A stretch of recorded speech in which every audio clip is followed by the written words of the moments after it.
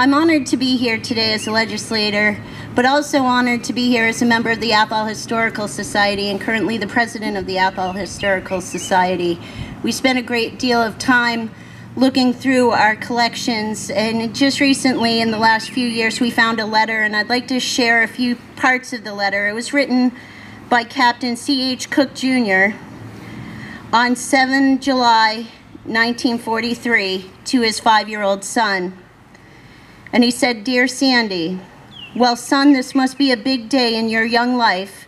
You are 5 years old, and your old man is sorry he can't be with you to celebrate this event.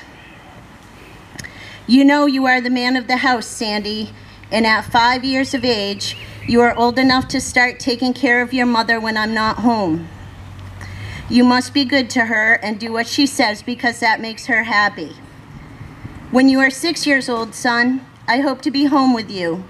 If I am not, I hope you will always remember that there are millions of us fathers who are here in the Army fighting just so their little boys like you can always have birthdays and celebrate them as you wish.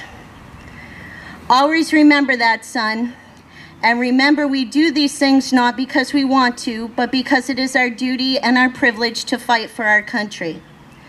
One of the finest things about our country is that in time of war, there are always men who are willing to fight for it. We have never started a war, son, but we've always won them. Lastly, Sandy, there may be times when you're afraid, but if you think about it, the fear becomes far worse. You need never be ashamed of being afraid, Sandy, as long as you do your work despite the fear. It is only cowards who let fear keep them from doing what they know is right. Next year, Sandy, you'll be starting school. So have a good time this year and play while you can. Keep your fingers crossed for me, and remember that you have made me proud and happy ever since the day of your birth on July 7th. Love, your dad."